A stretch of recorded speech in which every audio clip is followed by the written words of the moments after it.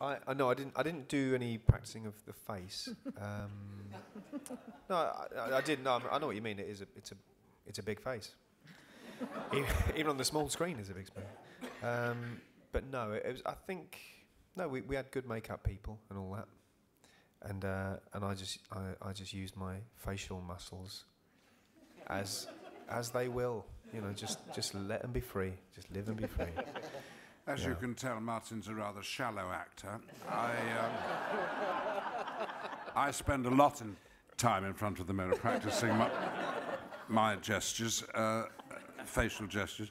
The trick of it, I think Michael Caine said, was that for the film camera, you don't arrange your face. You just think, and the face magically will do as little or as much as is required. But seriously, it is wonderful to be able to do a scene and then at Peter's invitation go and put on the 3D glasses and watch what you've just done, because then you can see that you've done too much or too little, and it's an advantage you don't have in the theatre, of course, where you're entirely reliant on other people's reaction to it. So you can sort of edit yourself and...